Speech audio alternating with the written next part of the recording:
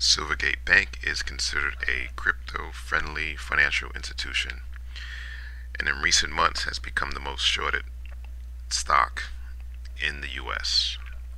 In the fourth quarter, it lost $1 billion as a result of the FTX bankruptcy, and we saw a bank run of over $8 billion on the stock by the end of 2022.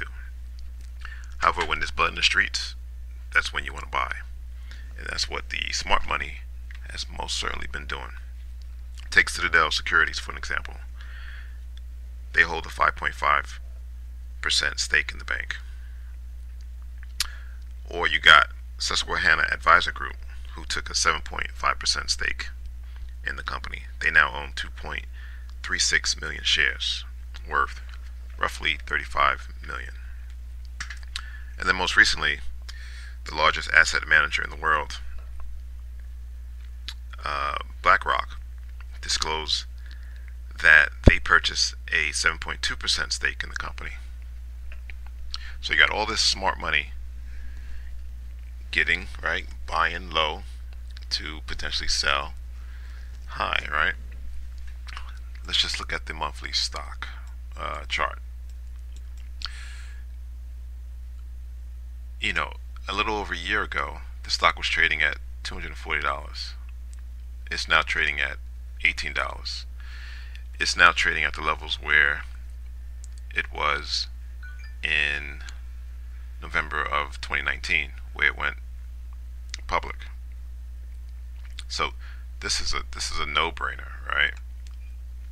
This was at Bitcoin 60K level.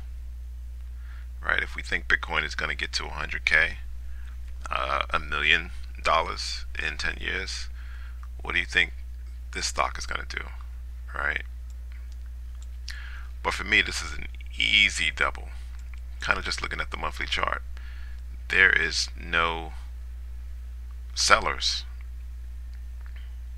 until you get to 80. Even conservatively, there are no sellers until you get to 50. Let's just go down to the weekly.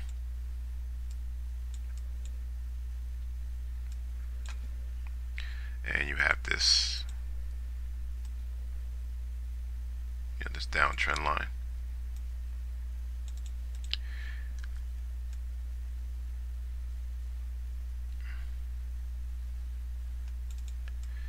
So this past week you had price reacting to the downtrend line. If you want to be conservative, you wait for a weekly close above the downtrend line. You have, some minor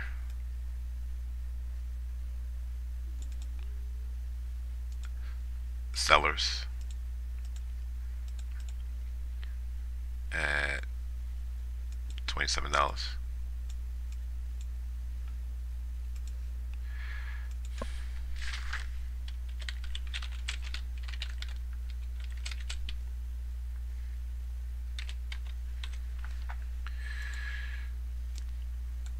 So if you're conservative, you can wait for price to breach the level at 27, retest the downtrend line, then take long.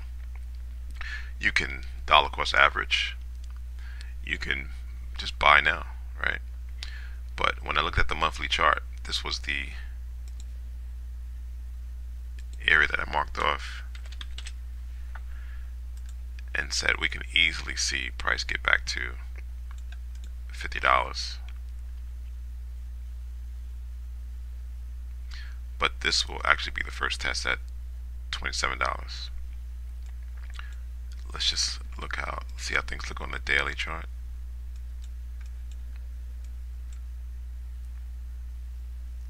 So we had a low of 1065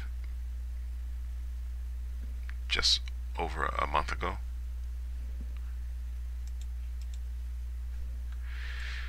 You can say prices respecting this short-term uptrend. one can buy if price gets back to the short-term uptrend, right? But at some point, in my opinion, it's going to break higher as long as Bitcoin continues to trend higher. Even if Bitcoin pulls back, again, Silvergate is going to pull back. It might even breach the short-term uptrend line, but that's going to give you a better entry, right? Again, we're talking a stock that was at one point $240, and at some point, the U.S. is going to get more crypto-friendly as well. So this is easily a double, in my opinion, and based on what the charts are saying, as soon as we can breach the weekly level at 27, price should have no problem getting to $50. Until next time.